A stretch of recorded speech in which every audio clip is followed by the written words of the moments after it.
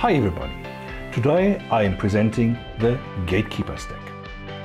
Gatekeeper's purpose is to restrict access to web pages or parts of web pages, and it does so by making use of time-based one-time passwords.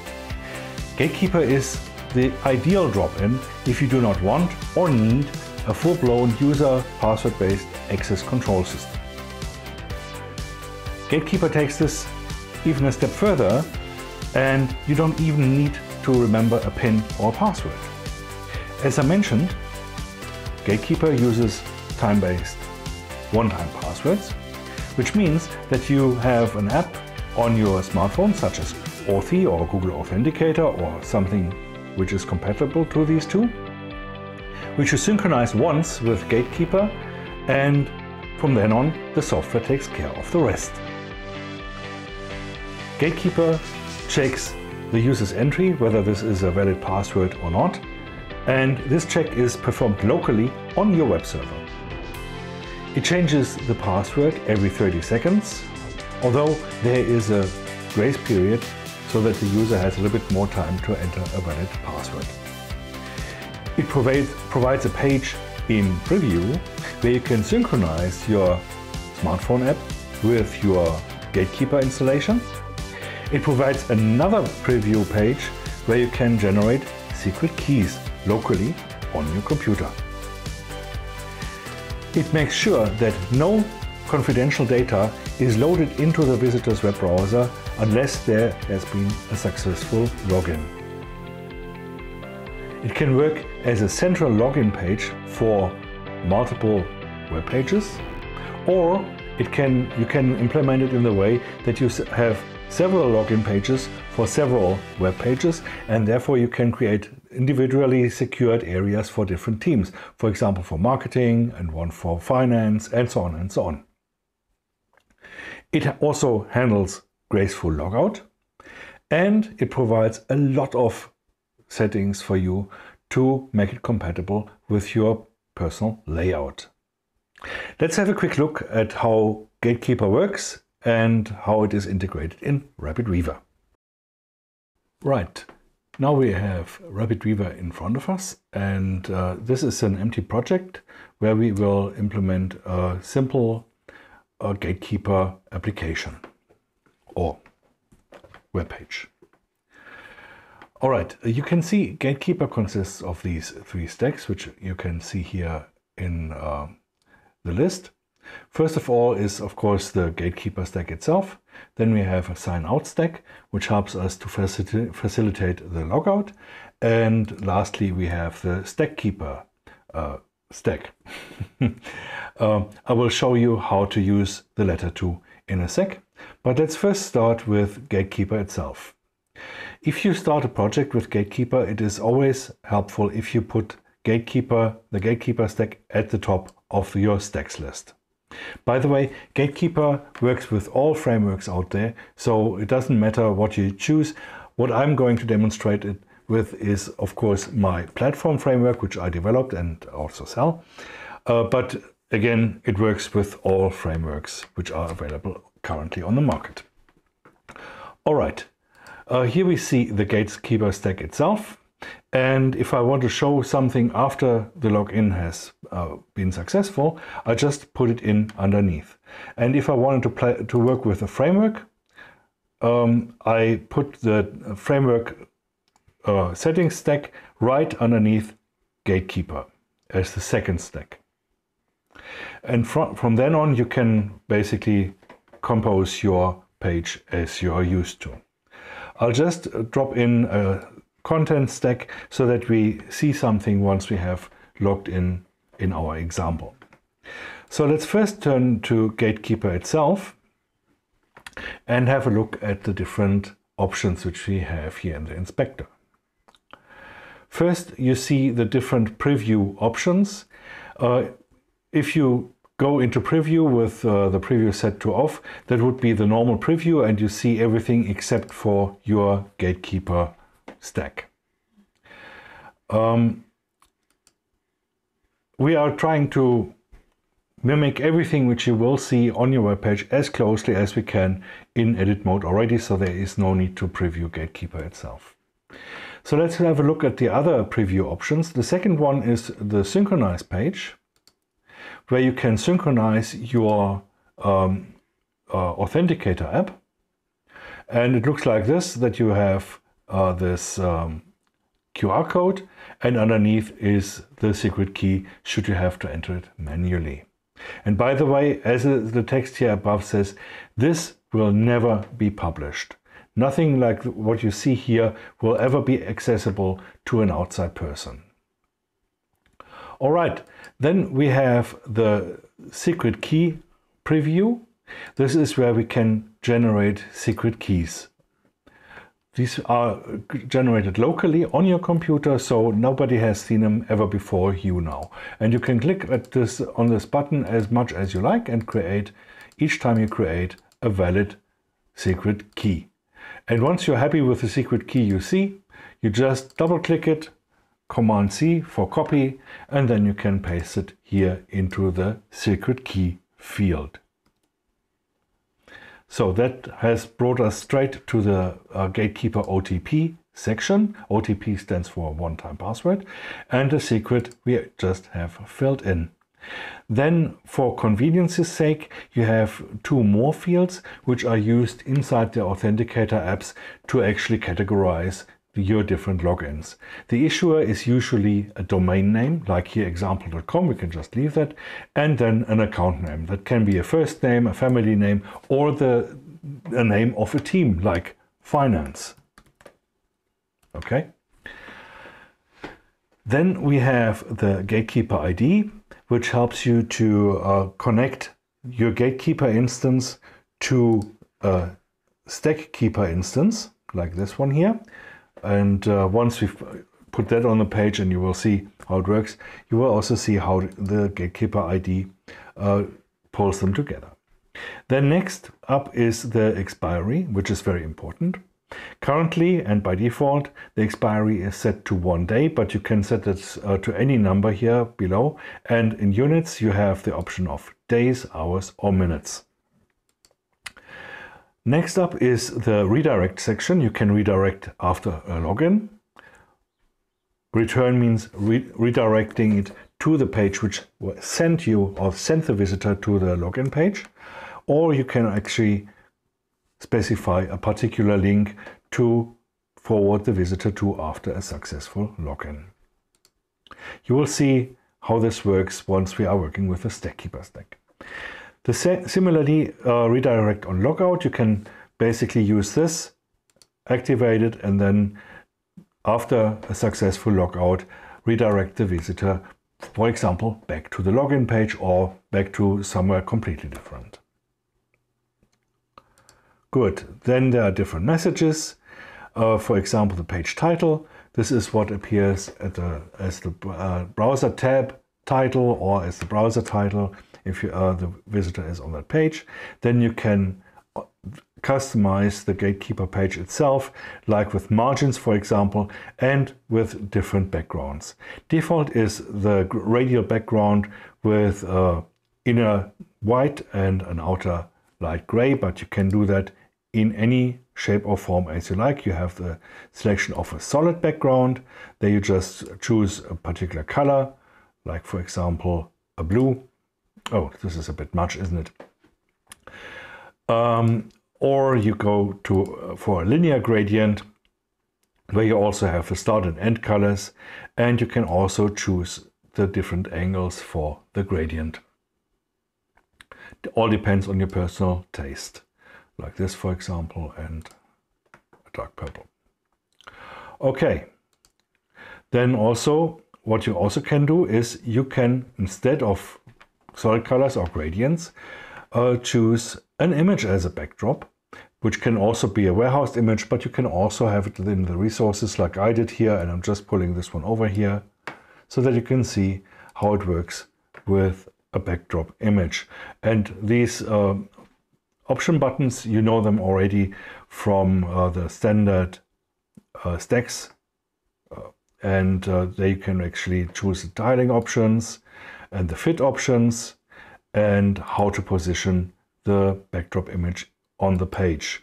And as you can see here now, obviously the color is not really matching the dark backdrop image, so you go basically straight away to Gatekeeper input, and here you can choose the input color, which would be helpful if it were white, for example. Could be any other color. Then we can change the color of these lines underneath each input field, which are also set to white now. And you can also choose the focus color. Focus color means that is the color to which a particular input field changes if the cursor is inside it. You can also change this to, for example, the same as the input color, then you don't have that feature enabled basically. Yeah, that's basically the background image and the input area explained. One more thing about the input, you can also adjust the size of your input field from minuscule to enormous depending on your layout. Default is 5, something in the middle, but for many instances this is already a little bit big, so I'll just set it to 4. Here now let's go back to the radial gradient, and obviously that is still overridden by the image, but I just click on clear and the radial gradient is visible again, and we quickly change the colors to a dark gray so that we can see something. All right. Then you obviously see the header and the footer section. Both work exactly the same. Just header instead of footer and vice versa. Okay, you can have a header image. This is made so for you to have a small icon on your page. Really, it's really small. I can demonstrate this by dropping in the Gatekeeper icon, so you can see this here, for example. So we have now the Gatekeeper icon here, and then we have the header text, which is for you free to edit. You can say this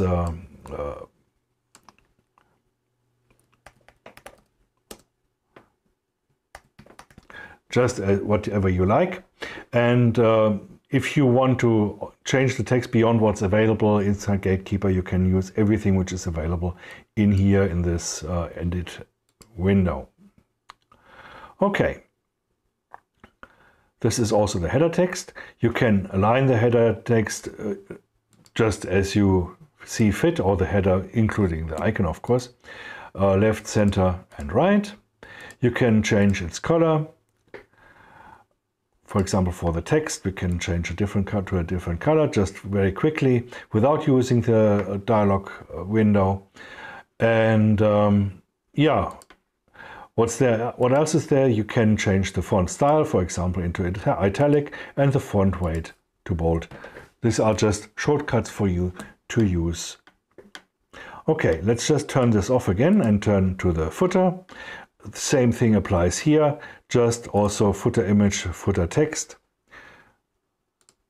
I drop in my Gatekeeper icon. See, it is rather small. Nothing else is, everything will be basically reduced to that particular size. Then we have the footer text. Log in, please. Okay. That's our Gatekeeper stack. Nothing which is overdone. We also, as you can see, purposefully did not implement any visual flim-flam. This is just a straightforward login page, just so that your user has an interface which makes it clear what has to happen, and which also doesn't use much resources of the visitor's device. So we avoid, for example, that the fan goes on or that the smartphone stutters or whatever. All right, let's now have a look at what this is going to be like on a particular web page. And for that purpose, I've already prepared the publishing target and all these things for us, so that we don't have to enter these informations now into RapidWeaver. So let's just go on republish all files, and everything will just be being basically put onto our page, inclusively of our platform stuff. By the way, one more top tip: if you are using Gatekeeper, you see takes up lots of space in edit mode. If you don't always want to scroll past it to your content, just mark Gatekeeper and click on hide. So from now on it is hidden, and if you need to change any of its options, you just mark it again and you click on show and you can go on. But this way we can just concentrate on our page layout basically. So I have already published everything to our web page, and we're going to now have a look inside the web browser what we have created. Now we have our login, and as you can see we have also the focus color, and if I enter any code here it will be validated once I hit the last point or the last entry field and validated, and if it's wrong, like in this case, I'm just as the visitor being brought back to this login page. What we haven't done right now is we haven't synchronized our app yet. I'm quickly showing this right now. Let's now show Gatekeeper, and obviously we want to go to the sync page. We already have a secret. I demonstrated that earlier, and I'm going to preview, and now we see our QR code. I'm now using my smartphone, and I'm opening the Authy app. Now this needs to be synchronized. I tap on plus in the Authy app and then on scan QR code. The camera goes on and the scan has taken place. And we have now the connection basically, and it is called example.com like the issuer, and the account name is financed like we said here. I'm tapping on save, and immediately it starts generating valid codes. So I can go over to the web browser and type in the code which Authy proposes, which is 040264, which was a valid code, and we see the text which we put in underneath the Gatekeeper stack. All right, that's already quite nice. But what else can we do with Gatekeeper? I said earlier, we can use Gatekeeper to manage multiple web pages using the Stackkeeper stack. So let's just create one more page. Add stacks. I'm going to promote this one to the home, to be the home page.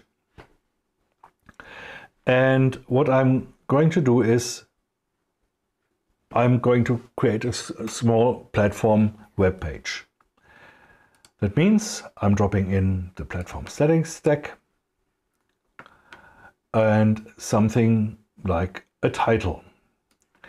What I'm putting in here will always be visible. So I just say always visible. All right.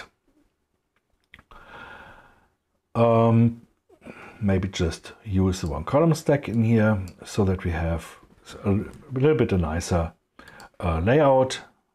Let's put this to 10 and offset 1.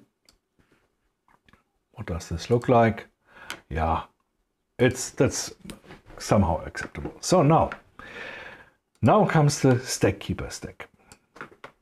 As you can see, Stackkeeper only has one entry field in the inspector, and that is the Gatekeeper ID, which is currently the same as what we're using on the Gatekeeper page itself. Gatekeeper ID is also Gatekeeper. So what we have here is, we can also drop this into the one column stack, is this divided into two sections. One is already labeled display when logged in. So everything which is put into this drop zone here will be displayed after a successful login, and everything which is in the second drop zone will be displayed when I'm not logged in. So what we could do intelligently is we could drop in a button into the second one, center this, and prompt the user to log in.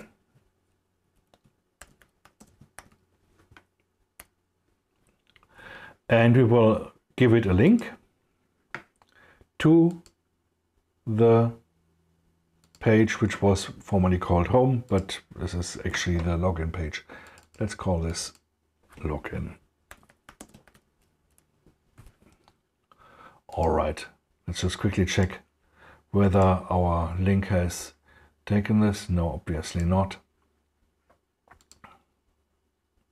Login. So, all right, we have a login button.